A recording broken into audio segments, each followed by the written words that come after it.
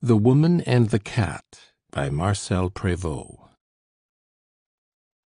Yes, said our old friend Tribourdeaux, a man of culture and a philosopher, which is a combination rarely found among army surgeons. Yes, the supernatural is everywhere. It surrounds us and hems us in and permeates us. If science pursues it, it takes flight and cannot be grasped. Our intellect resembles those ancestors of ours who cleared a few acres of forest. Whenever they approached the limits of their clearing, they heard low growls and saw gleaming eyes everywhere circling them about. I myself have had the sensation of having approached the limits of the unknown several times in my life, and on one occasion in particular. A young lady present interrupted him. "Doctor, you are evidently dying to tell us a story. Come now, begin." The doctor bowed. "No, I am not in the least anxious, I assure you. I tell this story as seldom as possible, for it disturbs those who hear it, and it disturbs me also. However, if you wish it, here it is. In 1863 I was a young physician stationed at Orléans. In that patrician city, full of aristocratic old residences, it is difficult to find bachelor apartments, and as I like both plenty of air and plenty of room, I took up my lodging on the first floor of a large building situated just outside the city, near Saint-Euverte. It had been originally constructed to serve as the warehouse and also as the dwelling of a manufacturer of rugs. In course of time the manufacturer had failed, and this big barrack that he had built, falling out of repair through lack of tenants, had been sold for a song with all its furnishings. The purchaser hoped to make a future profit out of his purchase, for the city was growing in that direction, and as a matter of fact I believe that at the present time the house is included within the city limits. When I took up my quarters there, however, the mansion stood alone on the verge of the open country, at the end of a straggling street on which a few stray houses produced, at dusk, the impression of a jaw from which most of the teeth have fallen out. I leased one half of the first floor, an apartment of 4 rooms. For my bedroom and my study I took the 2 that fronted on the street. In the 3rd room I set up some shelves for my wardrobe, and the other room I left empty. This made a very comfortable lodging for me, and I had, for a sort of promenade, a broad balcony that ran along the entire front of the building, or rather one half of the balcony, since it was divided into 2 parts, please note this carefully, by a fan of ironwork, over which, however, one could easily climb. I had been living there for about 2 months, when, one night in July, on returning to my rooms, I saw, with a good deal of surprise, a light shining through the windows of the other apartment on the same floor, which I had supposed to be uninhabited. The effect of this light was extraordinary. It lit up with a pale yet perfectly distinct reflection parts of the balcony, the street below, and a bit of the neighboring fields. I thought to myself, "Aha! I have a neighbor." The idea, indeed, was not altogether agreeable, for I had been rather proud of my exclusive proprietorship. On reaching my bedroom I passed noiselessly out upon the balcony, but already the light had been extinguished. So I went back into my room and sat down to read for an hour or 2. From time to time I seemed to hear about me, as though within the walls, light footsteps, but after finishing my book I went to bed and speedily fell asleep. About midnight I suddenly awoke with a curious feeling that something was standing beside me. I raised myself in bed, lit a candle, and this is what I saw.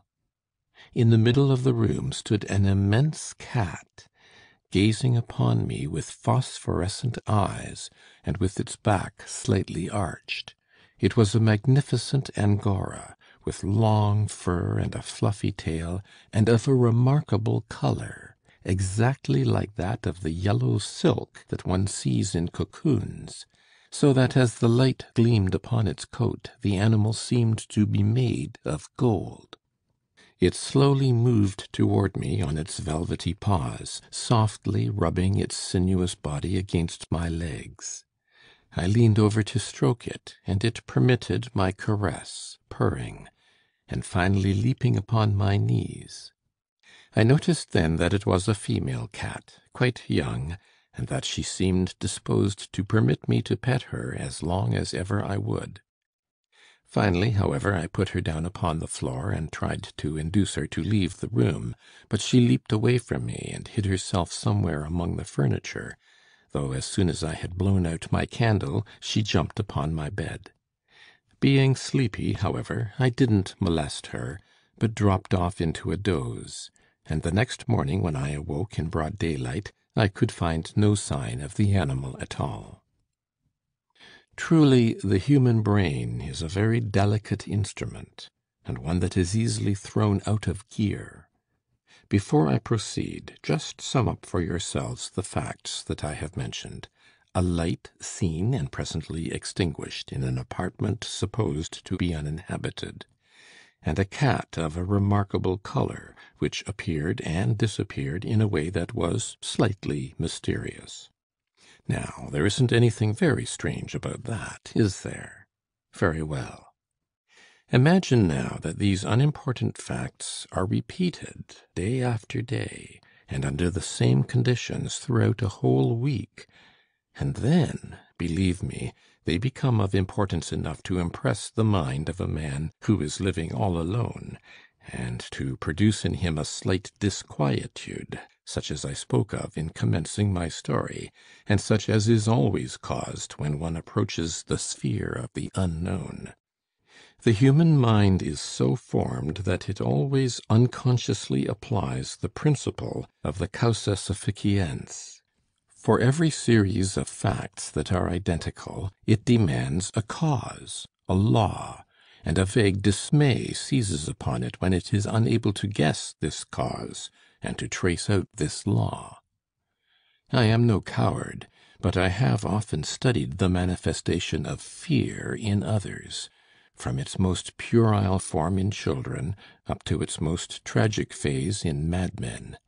I know that it is fed and nourished by uncertainties, although when one actually sets himself to investigate the cause, this fear is often transformed into simple curiosity.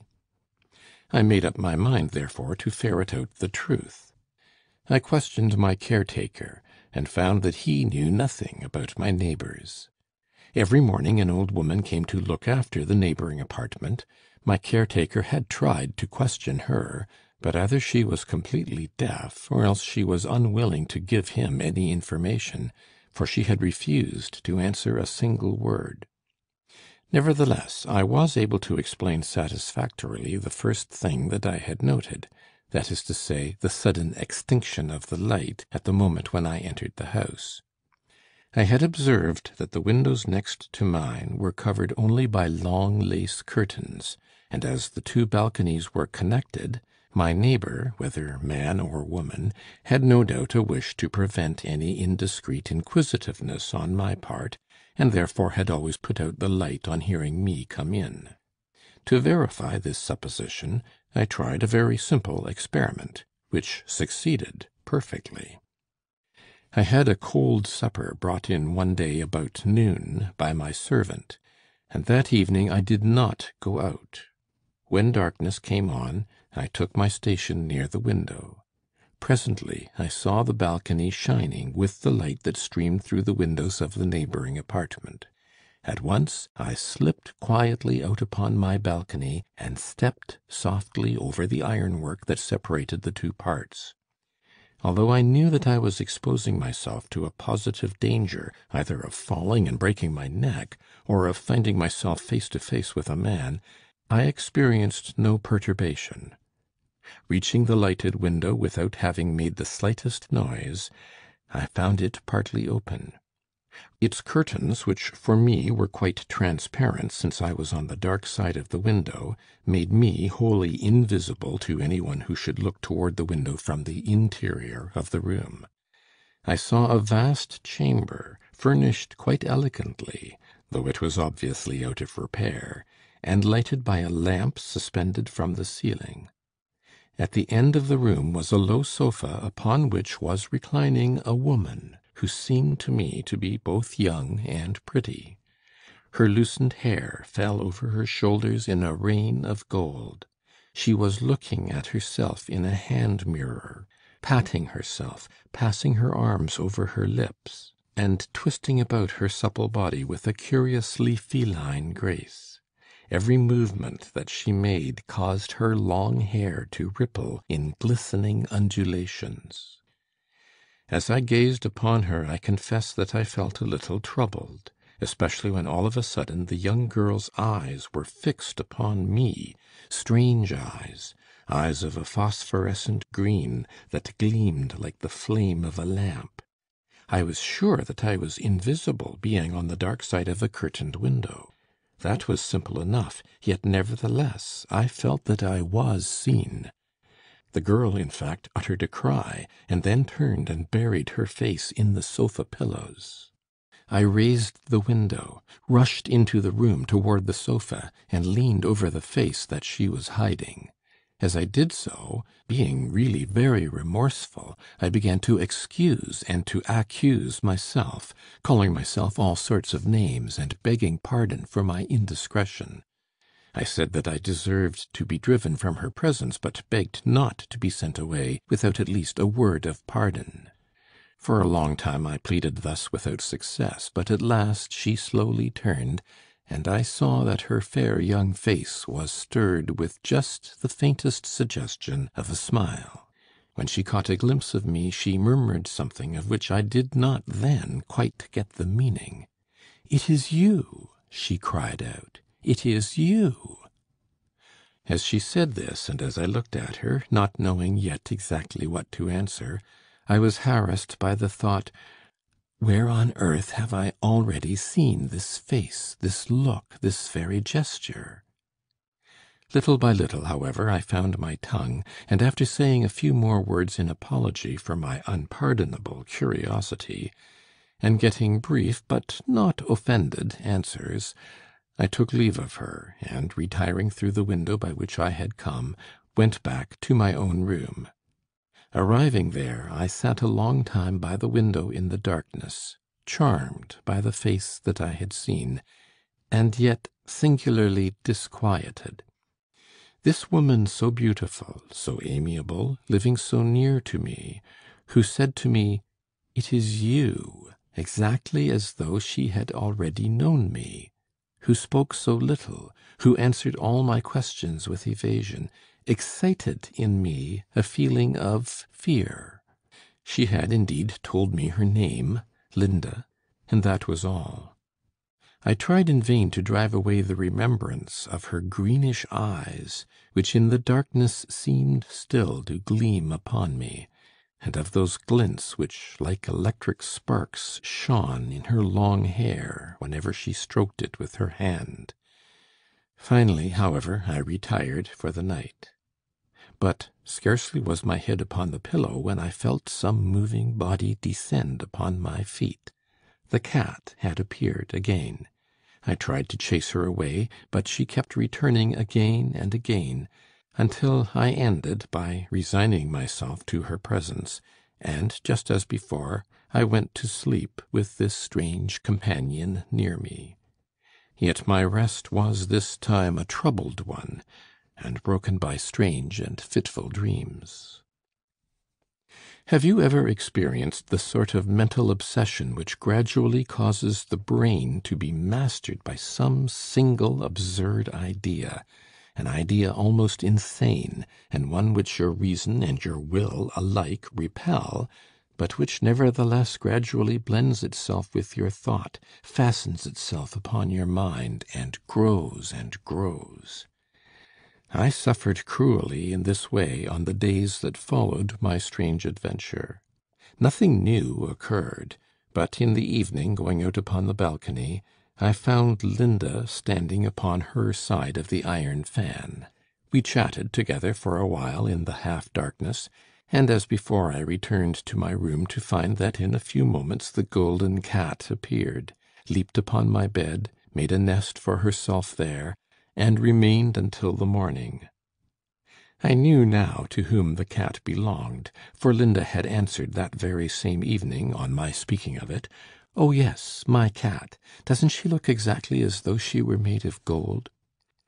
As I said, nothing new had occurred, yet nevertheless a vague sort of terror began little by little to master me, and to develop itself in my mind, at first merely as a bit of foolish fancy, and then as a haunting belief that dominated my entire thought, so that I perpetually seemed to see a thing which it was in reality quite impossible to see. "Why, it's easy enough to guess," interrupted the young lady who had spoken at the beginning of his story. "Linda and the cat were the same thing." Tribourdeaux smiled. "I should not have been quite so positive as that," he said, "even then. But I cannot deny that this ridiculous fancy haunted me for many hours when I was endeavoring to snatch a little sleep amid the insomnia that a too active brain produced. Yes, there were moments when these two beings, with greenish eyes, sinuous movements, golden hair, and mysterious ways, seemed to me to be blended into one, and to be merely the double manifestation of a single entity. As I said, I saw Linda again and again, but in spite of all my efforts to come upon her unexpectedly, I never was able to see them both at the same time. I tried to reason with myself, to convince myself that there was nothing really inexplicable in all of this, and I ridiculed myself for being afraid both of a woman and of a harmless cat. In truth, at the end of all my reasoning, I found that I was not so much afraid of the animal alone, or of the woman alone, but rather of a sort of quality which existed in my fancy, and inspired me with a fear of something that was incorporeal, fear of a manifestation of my own spirit, fear of a vague thought, which is indeed the very worst of fears. I began to be mentally disturbed. After long evenings spent in confidential and very unconventional chats with Linda, in which little by little my feelings took on the colour of love, I passed long days of secret torment, such as incipient maniacs must experience. Gradually a resolve began to grow up in my mind, a desire that became more and more importunate in demanding a solution of this unceasing and tormenting doubt, and the more I cared for Linda, the more it seemed absolutely necessary to push this resolve to its fulfilment. I decided to kill the cat. One evening before meeting Linda on the balcony, I took out of my medical cabinet a jar of glycerin and a small bottle of hydrocyanic acid, together with one of those little pencils of glass which chemists use in mixing certain corrosive substances. That evening, for the first time, Linda allowed me to caress her. I held her in my arms and passed my hand over her long hair, which snapped and cracked under my touch in a succession of tiny sparks. As soon as I regained my room, the golden cat, as usual, appeared before me. I called her to me. She rubbed herself against me with arched back and extended tail, purring the while with the greatest amiability. I took the glass pencil in my hand, moistened the point in the glycerin, and held it out to the animal, which licked it with her long red tongue. I did this 3 or 4 times, but the next time I dipped the pencil in the acid. The cat unhesitatingly touched it with her tongue. In an instant she became rigid, and a moment after, a frightful tetanic convulsion caused her to leap thrice into the air, and then to fall upon the floor with a dreadful cry, a cry that was truly human. She was dead. With the perspiration starting from my forehead, and with trembling hands, I threw myself upon the floor beside the body that was not yet cold. The starting eyes had a look that froze me with horror. The blackened tongue was thrust out between the teeth. The limbs exhibited the most remarkable contortions. I mustered all my courage with a violent effort of will, took the animal by the paws, and left the house. Hurrying down the silent street, I proceeded to the quays along the banks of the Loire, and on reaching them, threw my burden into the river. Until daylight I roamed around the city, just where I know not, and not until the sky began to grow pale and then to be flushed with light did I at last have the courage to return home. As I laid my hand upon the door, I shivered. I had a dread of finding there still living, as in the celebrated tale of Poe, the animal that I had so lately put to death. But no, my room was empty. I fell half fainting upon my bed, and for the first time I slept with a perfect sense of being all alone, a sleep like that of a beast or of an assassin, until evening came. Someone here interrupted, breaking in upon the profound silence in which we had been listening. I can guess the end. Linda disappeared at the same time as the cat. You see perfectly well, replied Tribourdeaux, that there exists between the facts of this story a curious coincidence, since you are able to guess so exactly their relation. Yes, Linda disappeared. They found in her apartment her dresses, her linen, all even to the night-robe that she was to have worn that night, but there was nothing that could give the slightest clue to her identity. The owner of the house had let the apartment to Mademoiselle Linda, concert singer. He knew nothing more. I was summoned before the police magistrate. I had been seen on the night of her disappearance roaming about with a distracted air in the vicinity of the river. Luckily, the judge knew me. Luckily also, he was a man of no ordinary intelligence. I related to him, privately, the entire story, just as I have been telling it to you. He dismissed the inquiry. Yet I may say that very few have ever had so narrow an escape as mine from a criminal trial. For several moments the silence of the company was unbroken. Finally, a gentleman, wishing to relieve the tension, cried out, "Come now, doctor, confess that this is really all fiction, that you merely want to prevent these ladies from getting any sleep tonight." Tribourdeaux bowed stiffly, his face unsmiling and a little pale. "You may take it as you will," he said.